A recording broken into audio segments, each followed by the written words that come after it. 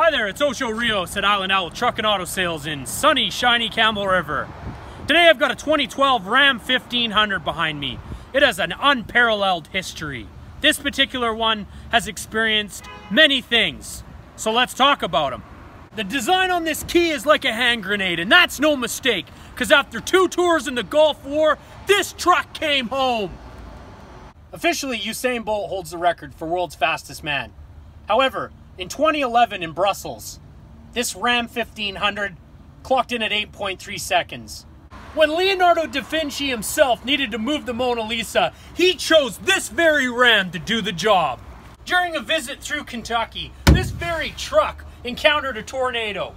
After wiping out the entire town, the only thing this Ram needed was window washer fluid. Al Capone himself used this very truck during Prohibition.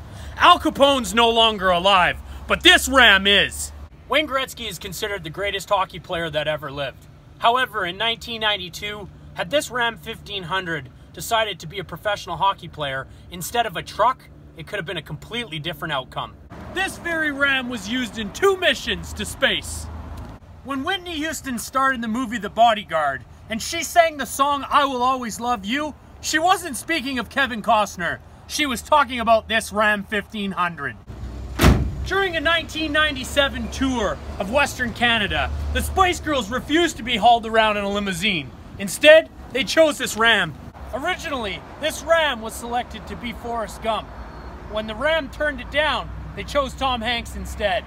In 1903, this Ram 1500 single-handedly constructed the Panama Canal. Mike Tyson used this very truck to haul around his tigers. There's unparalleled history in the back of this truck, hosting the World Cup of Soccer in 1972 and again in 1994. Had the villains in the original RoboCop known about this truck, there would have been no need for a RoboCop 2 or 3. Albert Einstein himself discovered the theory of relativity right in this seat. Steve Irwin used this very truck to haul around crocodiles. Yeah, I'd like to see a sedan do that. Right here, there's a lot of history. It's not just a glove box. This is where they established the first Dewey Decimal System. This Ram is fluent in 7 different languages. During casting for the Transformers series, this Ram 1500 was approached to play Bumblebee. When the truck found out that Bumblebee's yellow, he said, "No way, Jose," and they went with the Camaro instead. Wow, there's all sorts of nostalgia in this Ram 1500.